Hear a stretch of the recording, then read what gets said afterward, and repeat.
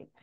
All right. Well, hi, everyone. I'm Kay Campbell. I am the Senior Director of Communications at national nonprofit Generation180, and I am here with Dar Williams.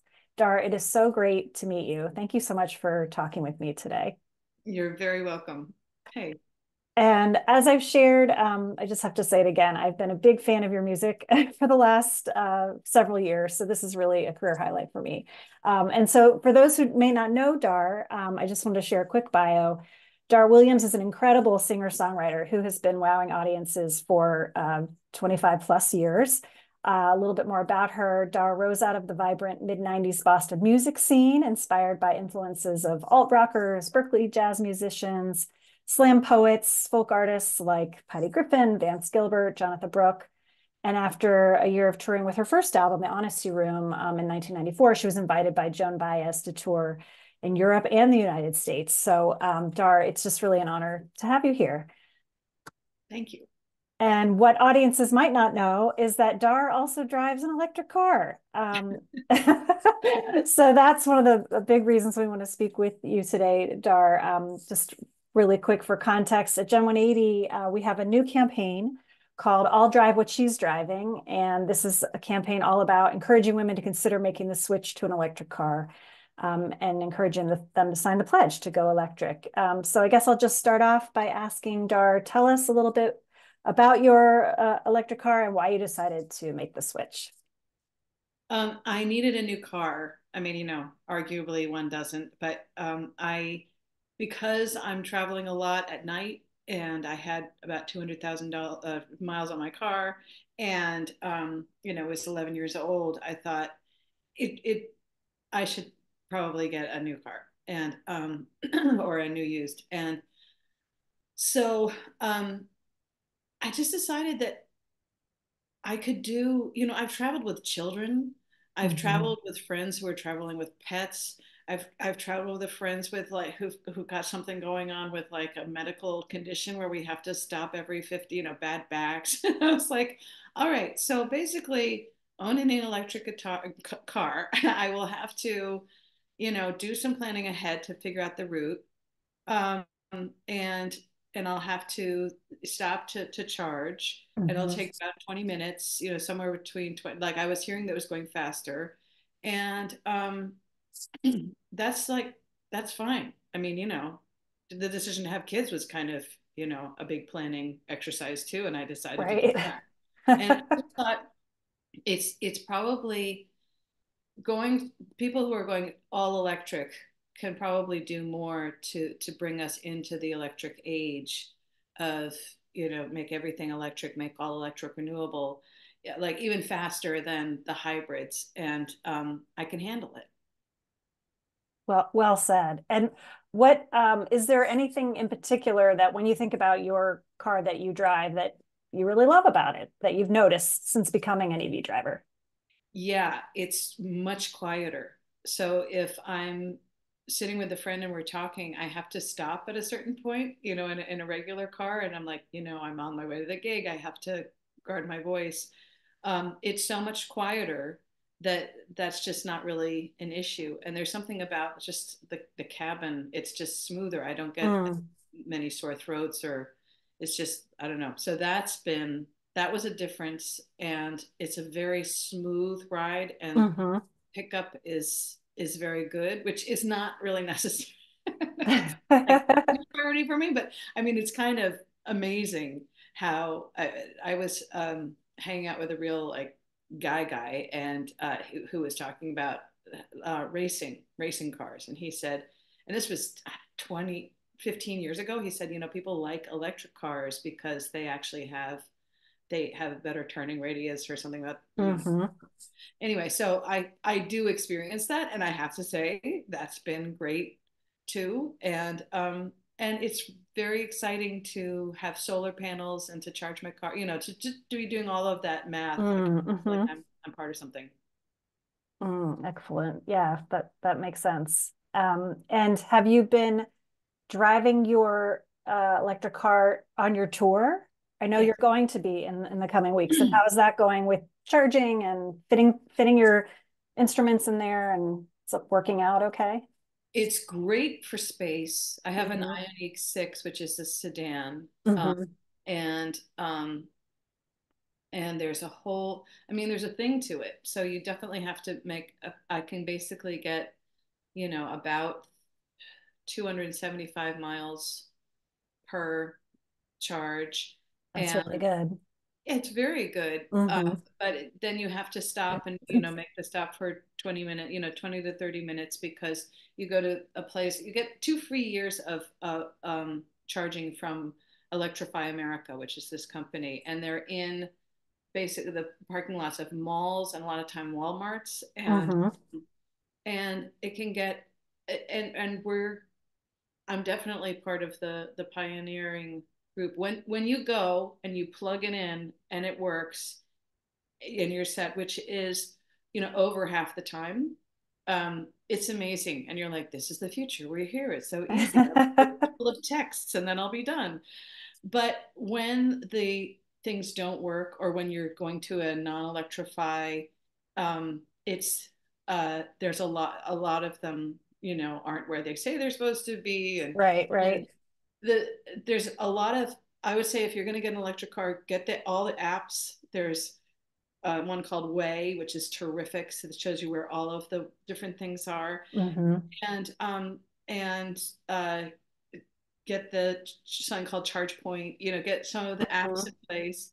Um, so actually, I have to say, it's kind of like a good gig. When it's good, it's excellent. When it's not good, it's like, all right, and Mm-hmm. sometimes they don't work, and you have to go to another one. Yesterday, I went to one, the first one, the unit didn't work. I was about to do another one, and a guy had just pulled up. He goes, I was going to use that one. And I was like, I don't really know the rules here. So I said, Right, right. okay. And then none of the other ones were available, and I had to wait for a while. And this person kind of gave me this look like, I'm going to leave now, and I get it. I'm going to leave a little early so that you could, like, I saw what just went down. Nice, And that was nice. terrific. And there's a lot of rapport amongst the people at the charging stations. Um, so, that was that. But, it's just like anything when you're driving, things Right. that happen, the red light that you didn't want because you're late for work, those, it's like that. And I think that there's a learning curve that all of these companies are on, and that the apps are on. And Mm-hmm. um, that said, I can get a free charge at just about any car dealership right now because they're so excited to get this revolution going. So that's Mm-hmm. like, I'm learning all the tricks, and then we share tricks with each other thing. And I think, within about a year or two, we won't have to have tricks. Right. They're apparently going to double the capacity of some of That's these. right. Yes, the charging infrastructure is happening. It's getting rolled out in just a couple years, as you say. It'll be just more the norm. Yeah. But I like to hear what you're saying about it's like you're part of a community a little bit. Like you kind of a bond with other EV drivers. Yeah. Yeah. It's very. That's really cool. That's really cool. There was So yeah, go ahead. No, there was a woman who stopped. She was driving into the thing right next to me, and when I was leaving, and as I pulled out, she said, "How do you like your car?" And I said, "It's amazing." And she goes, and I said, "How do you like yours?" She said, like that. She couldn't even speak. She just nodded. She's like, "Oh." She said, I "My love it. husband's so jealous of me," because it is, at its best. I charge at night, and it adds up to, I think, 12, 13 cents a kilowatt hour. Whoa. Seven, so basically at the end of the day, it costs maybe $6 or $7 to charge my car. Mm-hmm. And it's off peak, so it's not competing with other people's electricity. Right. So at its best, it's really cheap and really, like, you know, easy. Mm-hmm. Well, I'm glad you said that about another woman driver, that you Yeah. connected on that. Because as I shared, our campaign is all about encouraging women to consider EVs. Women have a lot of say so. They've, studied that they give a lot of input when it comes to making car decisions, but but women are less likely to be the first to choose an EV, that they perhaps choose them for more practical reasons or their other considerations. I just was wondering why you think perhaps fewer women EV drivers. or fewer women are driving electric cars, or maybe is that changing in your opinion as a woman EV driver? I hope so. I don't know if there's like the safety thing, about being, Right. frozen in the middle of nowhere. There was a charging thing that I went to that was like near an underpass, and I just thought, I don't know, I think they should figure that. Like, I didn't see any cameras around, and I thought Right. that's a problem. But Right. but I've stopped at places late at night after gigs because I'm a night owl. Like, I stopped at a place after midnight, and it was open and fine, and uh, they have them now on at service stops in Maine. I think they're going to be getting them in Massachusetts. Mm-hmm. So there are a lot of safe places you can go at night. So that might be a thing. Mm-hmm. But I don't know why else, because everybody I know is talking about it. A lot of people are just saying my next car, thinking of my Mm-hmm. next car, and I feel like I'm the one who can get in there with men and women and say, I highly recommend that your next car be electric. It's just getting better, and Right, right. it's demonstrably demonstrably better for the environment. Mm-hmm. Mm-hmm. Totally.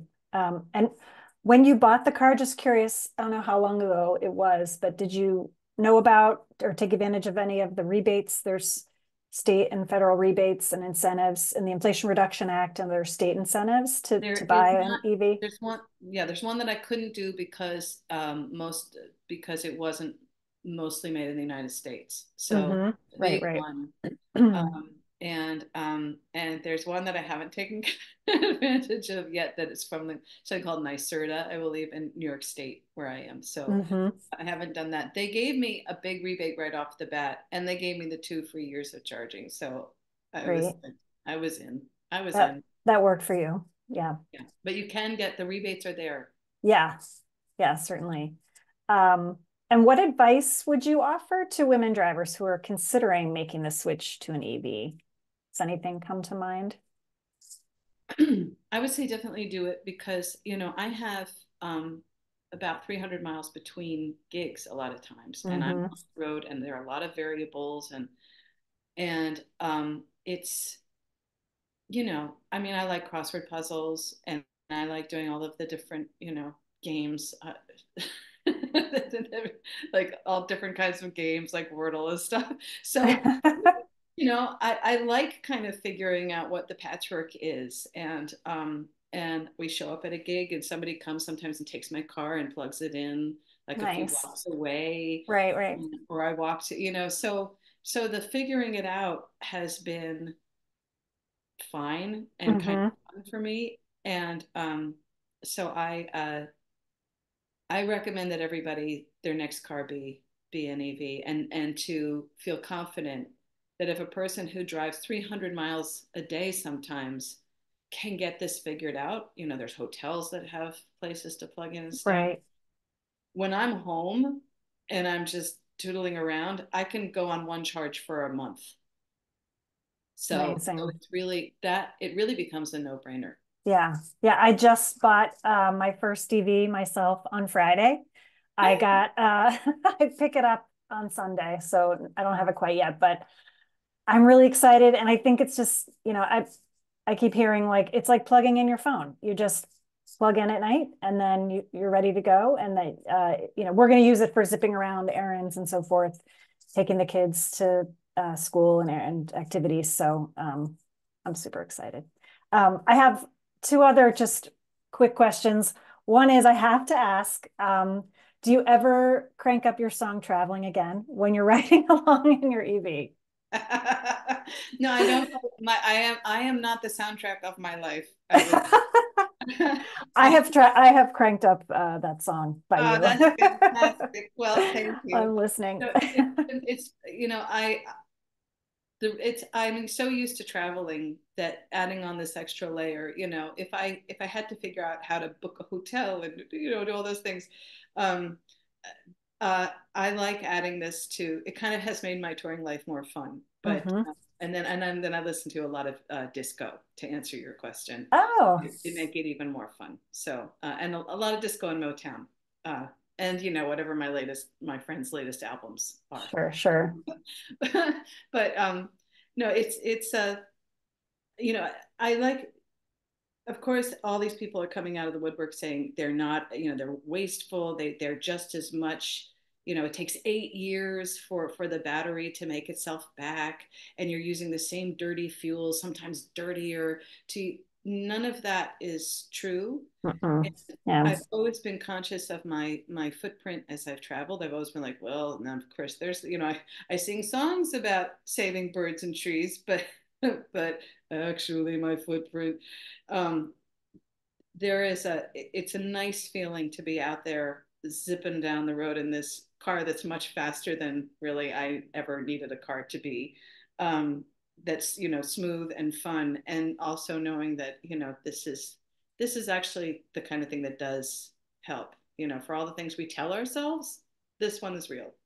That's right. Like transportation is the number one source of climate harming carbon emissions. And so, yeah, it's exciting to know, oh, there's actually a really high impact way that an individual can do something. I agree. And that's how I feel. I feel similarly about getting my EV as well. Thank you so much, Dar. Those are the questions I had. Is there anything else you'd like to share before we wrap up? Um, I'm glad that you're there, and I'm glad that other EV people are there. I think that when you get an EV, there's like a learning curve that's Mm. like this, it's small. And so if you get an EV, know that there's that, and then enjoy. Get the Terrific. apps, find some friends, have some discussions, get it together, and then you're part of the community. Go for it. I love it. Thank you again so much, Dar. It's Dar Williams. It was just such a pleasure to talk with you today. Nice Take to see care. you, Kate.